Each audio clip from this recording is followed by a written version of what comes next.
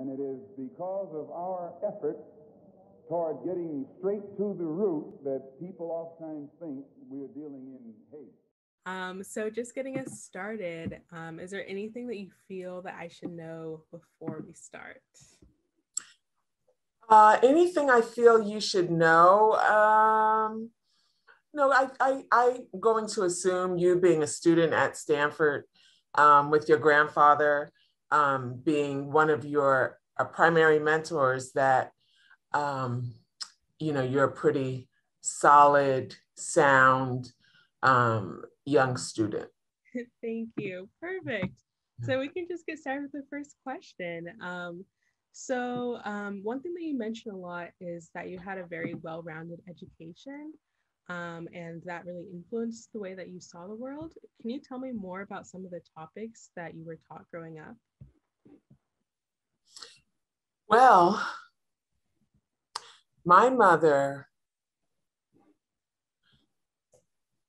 was a young woman when she was with her husband, right? And, I write about different stages of this in various books that I've written, right? In Betty Before X and Growing Up X. And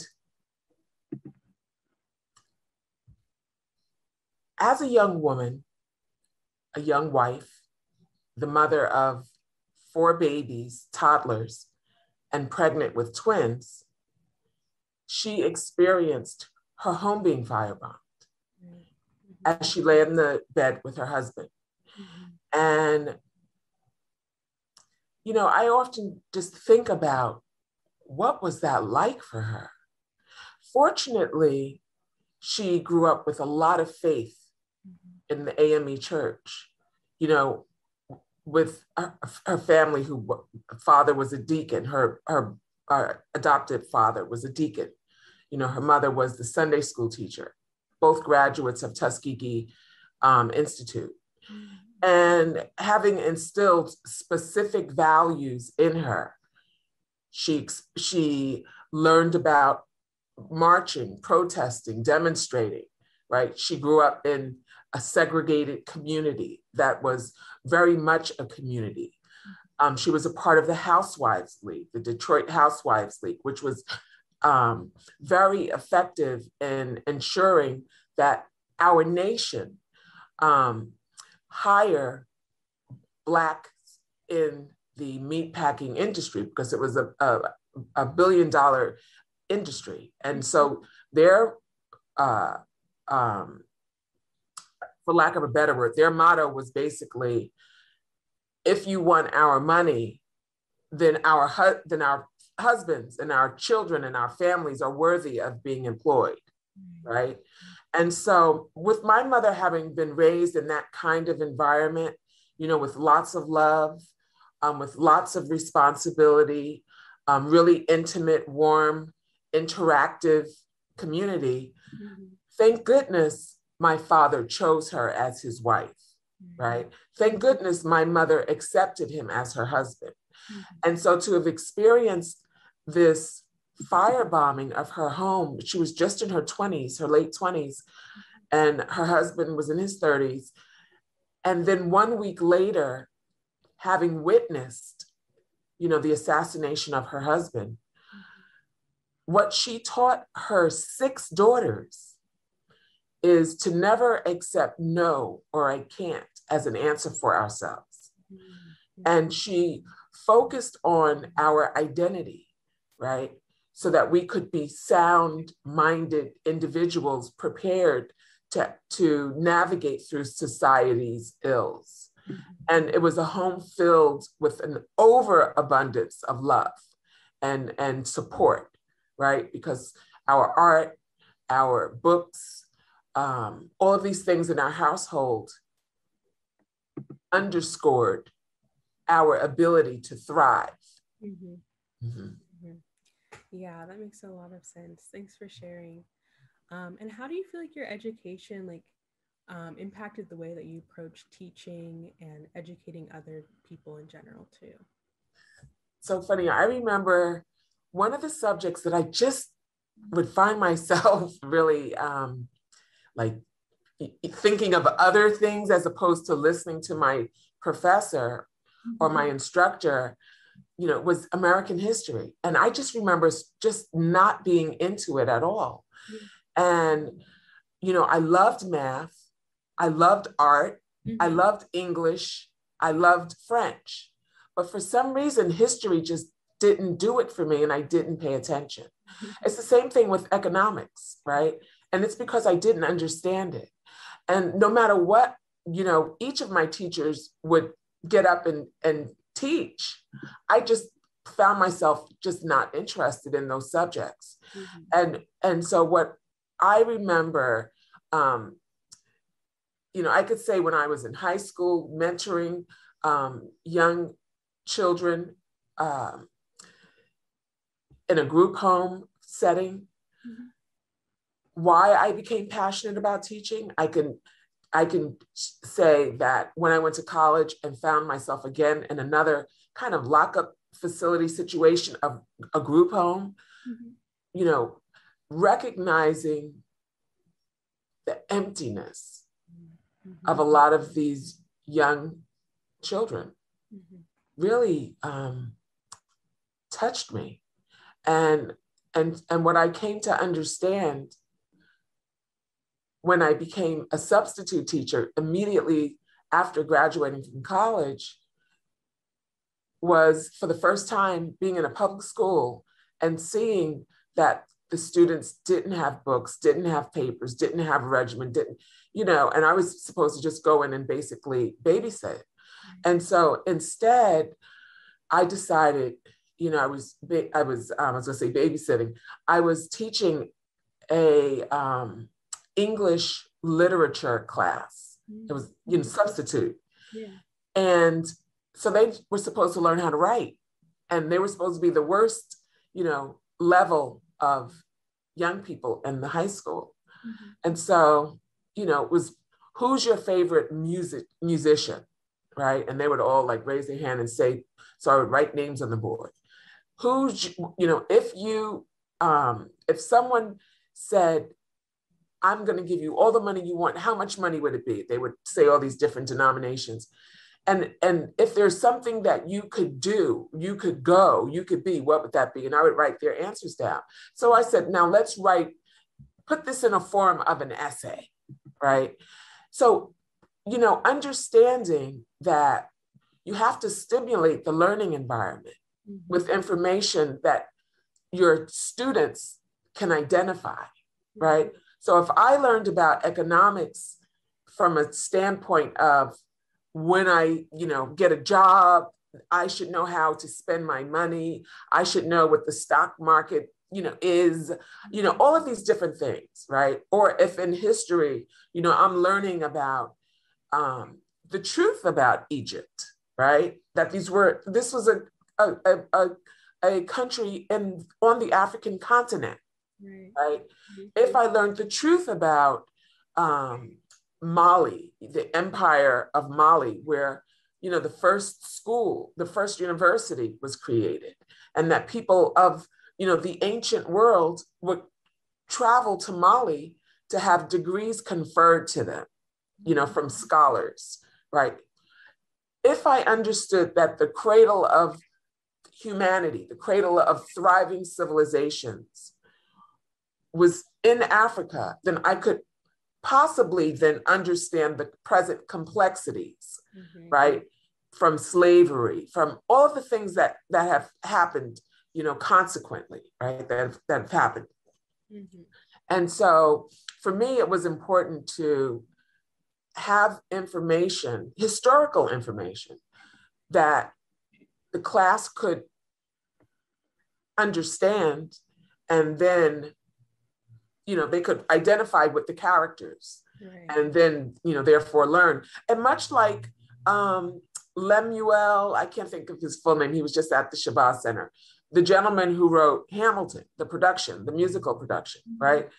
What he did is he took a part of history where we didn't know much about Alexander Hamilton, the 1700s. We can't even identify with these people, right?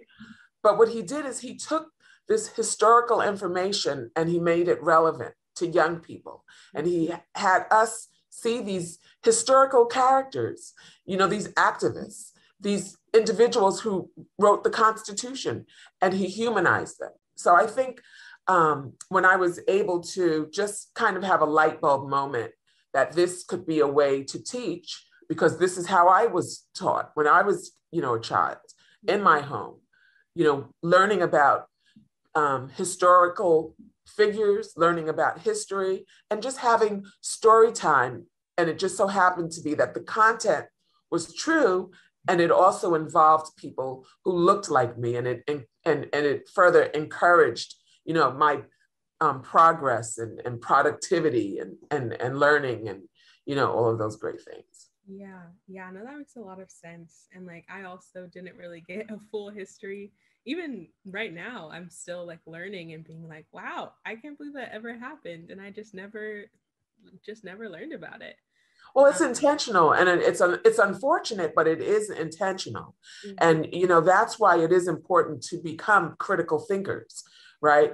And that is the reason why, during the height of a pandemic, while we're forced, and self-isolating, right, to watch this horrific killing of an innocent man, right?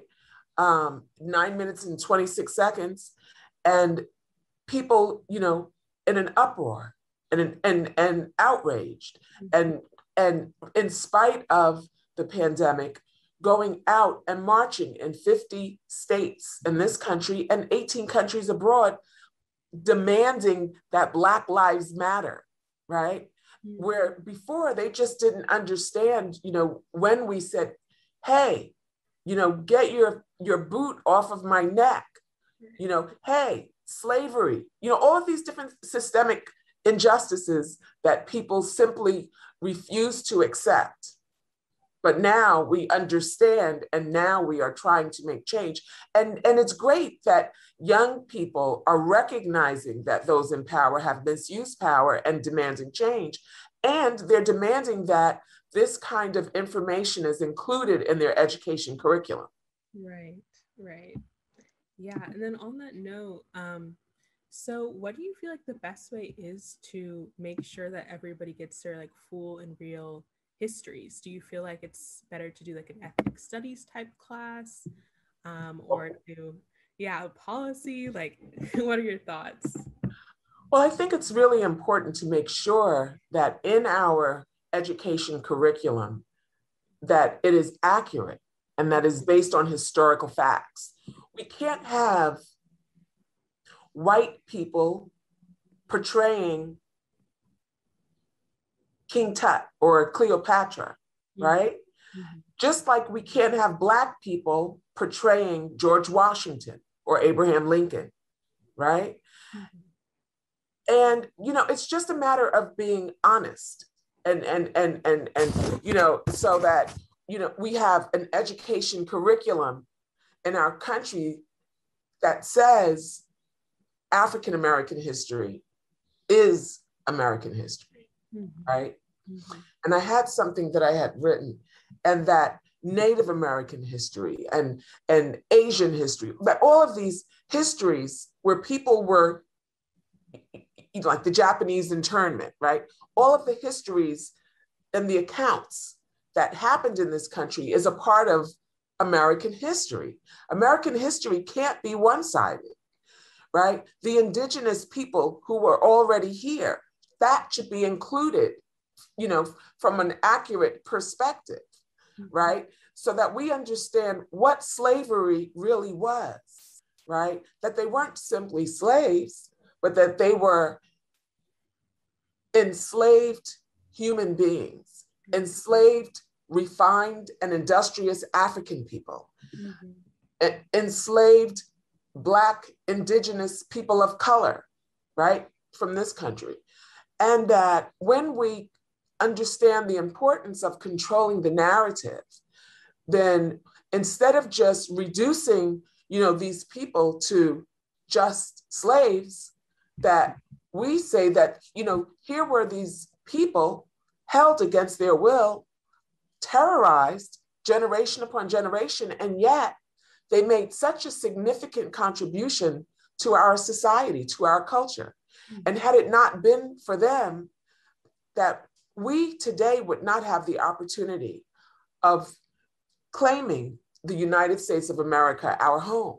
And so we owe it to, those who were held against their will. I think that's extremely important. And I think that's what happens, when we control the narrative and we look at the subsequent massacres of the Black Wall Street in Tulsa, Oklahoma, and in Rosewood, Florida, and if these kinds of incidents are taught in our classes to be as American as the Boston Tea Party, then we understand, the historical truths, right? Mm-hmm. And the necessity for reparations. Mm-hmm. And we have an opportunity to ensure that we're instilling a value system of truth, honesty, and human compassion versus racism, discrimination, hatred, right? Because when we teach young people hate, and especially to hate others, in essence, we're teaching them how to hate themselves, mm-hmm. right? And so one of the things that I'm really grateful for with my mother is that she focused on all of the things that encouraged self-love in our home. We had this beautiful wooden statue from Haiti, which was a woman in a walking stance with a basket on her head and a child in her hand. Mm-hmm. And to me, I just remember always looking at this statue and thinking how beautiful she was, and just seeing so much possibility, right? And duality. I mean, here she is working, she's walking, she's moving forward, and she's a mother. Mm-hmm. So that just said so much to me. And I just remember always looking at that statue and the books that we had and our art that decorated our homes. And, there was an artist, Tom Feelings, of a boy, beautiful boy with overalls in the country, just all kinds of things. But it was just wonderful art that was a reflection of who we are. I think that's so important, because this is also during the time when, most Black homes had pictures of people that just did not look like them. And so what it does is, it says that you can't have pride in yourself. Mm-hmm. And the last thing I'll say is, even with the identical dolls, mm-hmm. the research study showed that children, really young children, 4, 5, 6, 7 years old, were choosing white dolls over Black dolls, but the dolls were identical. Mm-hmm. And they were saying that the Black doll was dirty, ugly, mean, poor, and the white doll was good, happy, smart. And, that again speaks to systemic racism, right? The messages that we're giving our children, right? And how unfortunate when a child is that young and realizes that the doll that they're selecting, mm-hmm. that they want to play with is a doll that doesn't look like them, because the doll that looks like them is bad, mm-hmm. And so that's just, something that would affect me, and I would want to offer, some kinds of solutions. And so it's why I do the work that I do, why I've written books, and why I'm a college professor. Yeah, that's amazing. I know it was a long reply. No, I thought about our hour. I was just gonna ask, so in the face of Black Lives Matter and Stop Asian Hate, I know that for me and my friends, it's been really challenging to process all the emotions that have been brought up. And so how do you process and channel the sense of anger, sadness, helplessness that occurs in the face of injustices? Oh, that's not easy. How do I process? I enjoy my students, mm-hmm. and I want them to process, right? I want them to have the capacity to see, not from a Black and white perspective, mm-hmm. but from a perspective of right and wrong, right? So we aren't the victims. And, but that we understand what this is, and that we understand if we want change, that we have to, be willing to call, the injustices out and make change. Mm-hmm. And again, that's why I was so proud of what young people did this summer, simply by organizing, right, and protesting, and that this message led by young people was ignited in 50 states in this country, mm-hmm. right? That never happened before. Of Black, white, red, yellow, green, blue, purple, all kinds of people, different backgrounds, different thoughts, just, proclaiming that Black life matters, mm-hmm. right? That, this isn't a case of anything else but injustice against these lives, and we recognize it, and we're not going to tolerate it. We're not going to accept it. Mm-hmm. I, was just so inspired, and not just I was inspired. I mean, clearly the world was inspired. It was in 18 countries abroad. So it speaks to the power of young people, right? It speaks to the power, and I think it's really important, because it was in the 1950s. I think it was Carter G. Woodson who said, the biggest race is to see who will control the minds of young people. So it's young people not being distracted by video games and all of these things that have, that don't matter, that won't make a difference in your life, later and, as you grow older, but recognizing the power that you have to be educated, to understand your self-worth, your value, and, again, the importance of self-love. Yeah, that's amazing. And not depending on others, on others' opinion of you to define you. Right. And so just kind of following up on that, like, do you have any general advice for teachers, students, or young activists who are listening in? I do. Let me see, because I wrote, this is probably from that article that I had written. Sounds great. Over here. The omission of Black, Indigenous, Brown, Asian, and Latinx history is not incidental. These exclusions distance people from their own heritage, their own lineage, and ultimately their own sense of self. A whitewashed curriculum enforces the myth that there have never been scholars, thinkers, innovators, caregivers, iconoclasts, artists, and revolutionaries across these various identities. Consider, for example, the ancient African kingdoms that were full of immense progress, scholarship, and knowledge. If we learned about them in the same way we learned about ancient Greece and Rome, we would appreciate the present complexity of Black civilization and negate the teachings of biases and inherited hate and all the things that, come as a result of that. Mm-hmm. So I think it's just absolutely so important. There's lots of history out there. All we have to do is just learn it, mm-hmm. right? Right. We learn how to do so many other things. We learn how to knit, we learn how to cook, we learn how to dance, we learn how to sing, we learn how to use the internet, right? All we have to do is learn historical facts and use that information when we're teaching, mm-hmm. So that all the students in the class understand that they come from a lineage of those who made significant contributions, right? And there's so much that we can do. I think it's extremely important that we learn to love who we are, so we do not rely on others to determine our own self-worth. Mm-hmm, mm-hmm. Yeah, that makes a lot of sense. Yeah, thanks so much for your time. Okay, we finished? Yes. Awesome. Thank you so much.